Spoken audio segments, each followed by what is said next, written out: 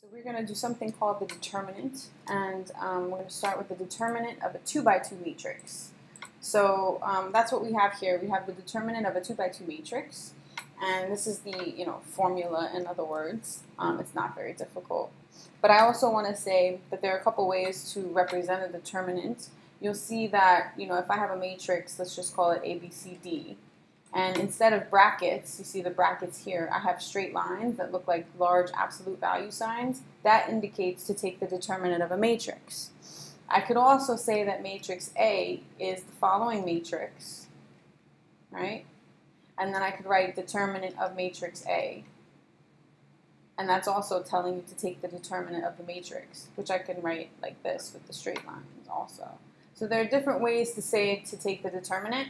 You can actually write DET, which is short for determinant of the matrix, or if you see a matrix with straight lines, like almost large absolute value symbols, that indicates determinant, okay? So let's take the determinant of these two matrices real quick. It's 2 by 2s, just 2 by 2s for now. So it's not difficult. You're going to start with this diagonal. So I'm going to take the product of this diagonal, and then I'm going to subtract the product of this diagonal. So that's what I'm doing here, okay? So the red diagonal, the product of the red, so I'll write it. 2 times -5 minus the product of the green diagonal, 4 times -3. And I'm not going to typically write all this out, but I'll do it for now so you see. So I'm taking this product minus this product. So -10 minus -12, which is -10 plus 12, or 2. And the determinant of a matrix should give a scalar value.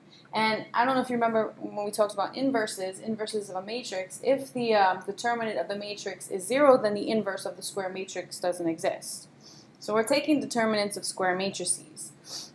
Here's another one. I'm not going to actually write it all out. I'm going to do the first diagonal. This diagonal, product of that diagonal, 15, minus the product of this diagonal, 42.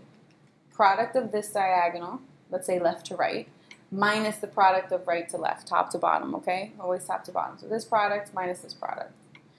And then simplify. So again, the determinant is giving me a scalar value, correct? So if this were equal to 0, then I would not have an inverse, but now this is not equal to 0, so this could potentially have an inverse. Let me do one more, I'll just make it up. 2, 7, 5, -1, one more. And actually, I should be writing this because they didn't have this in the book. Determinant of the following matrix, determinant of the following matrix, and I'm going to actually write it in its proper form to indicate determinant. Find the determinant. Having this says find the determinant, so first diagonal, this product, -2 minus this product, 35, which is -37, okay? Not difficult. These are determinants of 2 by 2 matrices.